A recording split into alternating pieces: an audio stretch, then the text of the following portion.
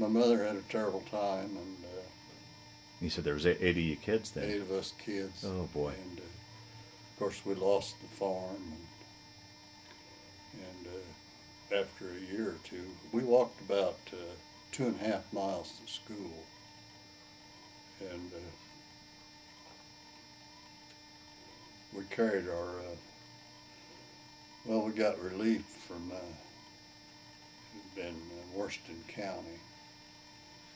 We got dried prunes, dried apricots, and dried milk, and probably flour and rice and stuff like that. And we was very, very poor, and that's about all my background. Mm-hmm. And then further on, Well, after your father died, then where did you guys move into town, or where did you? we moved into Sterling. And you grew up there in Sterling then? I was farmed out. I stayed with my uncle a couple years going to school,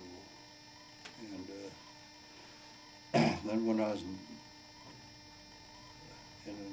I just worked on a farm. When I was about 12, 13 years old, I drove 4 head horses on a cultivator, and then when the tractors come, I worked from daylight till dark, and I'd get in at night. When I've just farmed out to all farmers. Anybody that had me, that's where I'd go. Mm. And so finally,